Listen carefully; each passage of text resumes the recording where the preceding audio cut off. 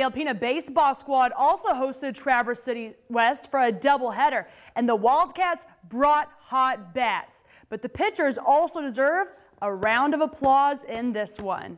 Game 1, Bruz Copping on the mound. With help from his teammates, he allowed 3 hits and struck out 4. The offense racks up 12 hits, and the Wildcats shut out the Titans 10-0. Alpena scored 5 runs in the 3rd inning. Now for Game 2, Keegan Spomer on the mound, and he catches him swinging. Spomer would end the game with 13 punch-outs. 5th inning, Copping is in the box, but Kyle VanDusen wants to steal, and the pitcher doesn't like it. A bad throw that luckily misses the camera gives Aidan Goike the green light home, and the Wildcats go up 4-0.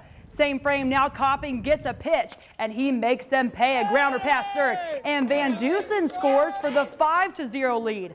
Top of the 7th, Spomer is 1 out away from a no-hitter. A solid, shallow grounder to right. Alex Cosbitt to Chris DeRocher.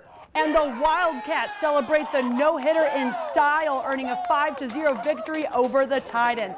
This marks Spomer's first varsity no-hitter, and his pitches were on target all game long. Well, their hitters were behind me for the most part, so I threw a majority fastballs, and they couldn't hit my curveball. My mom was crying, Dad was crying. Both came and gave me a big hug. Congratulations to Spomer and the Wildcats. Alpena is 13-4 overall and the best in the conference.